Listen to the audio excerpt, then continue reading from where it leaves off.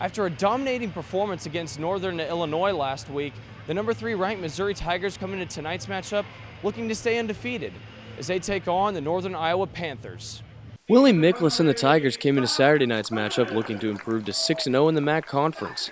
Their dominance would begin with Alan Waters claiming a 10-1 major decision, and UNI failed to claim any wins within the first half as Joey LaValle would claim a 2-0 decision over Jarrett Jensen, and Missouri would be up at the half 19-0.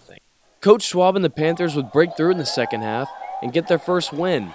And while Mike England put up a good fight, in the end it was Cooper Moore who would get the W in a 4-3 decision.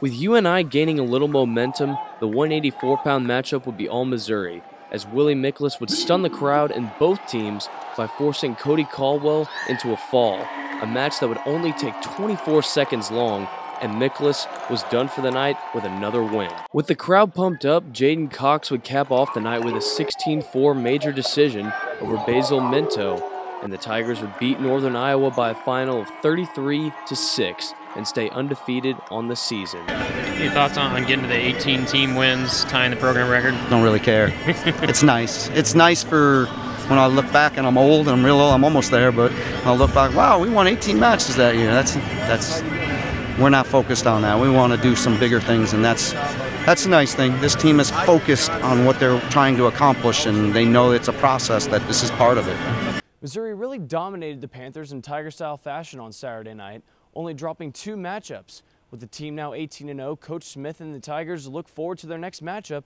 which will be this Tuesday on February 6th, as the Tigers take on Buffalo on the road. From the Hearn Center, Emil Lippe, 23 Sports.